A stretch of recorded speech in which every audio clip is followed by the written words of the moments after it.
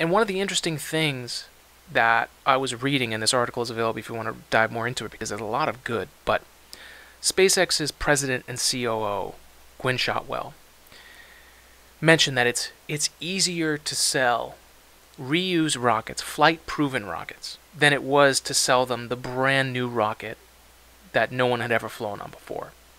And this is something that's at the crux of the space industry. You know, as going through school as an aerospace engineer, flight-proven hardware was the dogma. It was the thing that everyone lived and died by, so that if you wanted to fly something into space, when we were developing missions, like we had to develop a mission to Mars, to go, you know, whether it was research something on the planet itself, we had to design a mission using Excel sheets and all these crazy things and lots of math to design our spacecraft.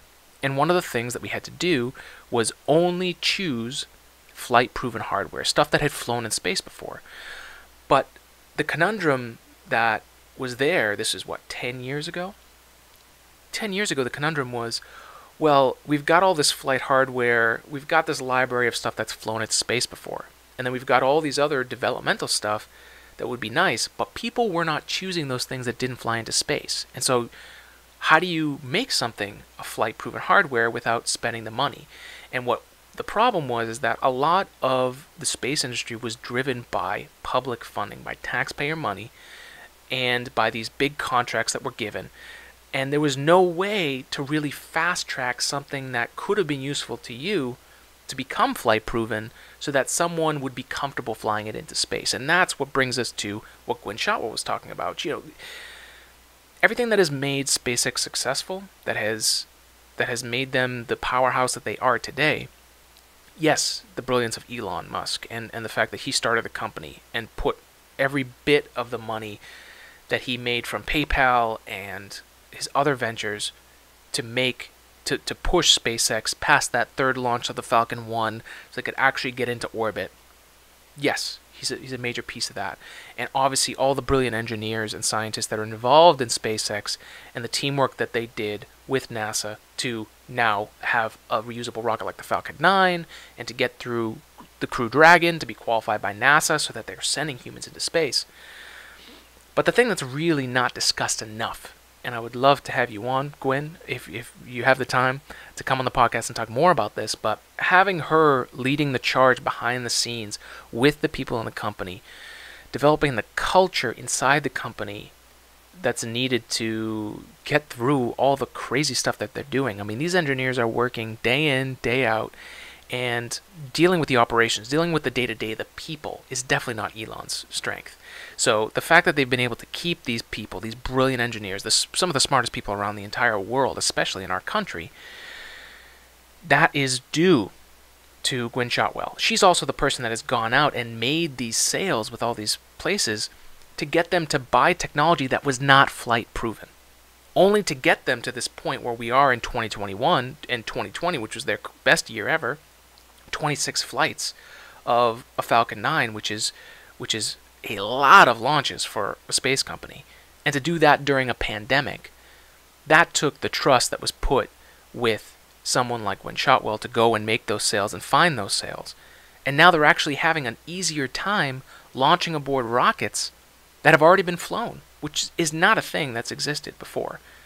You know, every time a rocket would launch, it was a brand new rocket. So now we've entered this new era where the space industry is accepting a used rocket because it's been flight proven. And that, as someone that was learning aerospace, that 10 years ago literally couldn't have happened. But that's only happened because of people like Gwynne Shotwell that have pushed this industry, this aerospace industry, to think differently.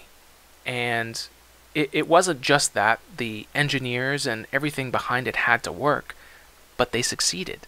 SpaceX was able to do that, and they've now changed the industry in such a way that they can jump on this flight-proven religiousness, which makes sense, right? You don't want to spend millions of dollars, right, to launch something into space only to have it blow up, and then you lose all that money, right? There's insurance policies for these launches. Like, it's it's definitely not something we can skip over and just say, well, why don't they just do that? Because there's a lot of people online, especially the SpaceX hardcores, that are just behind this idea of SpaceX. But there is another side to this, right? This is a very expensive venture. This is an investment that takes millions of dollars. But then what is the reliability of the thing launching that up there? And that's where SpaceX had to get through this 10, 12 years. Gwynne Shotwell was with the company in 2002, the very, very early days. And after, 19 years now, they're at this point where they can get people to believe in their technology.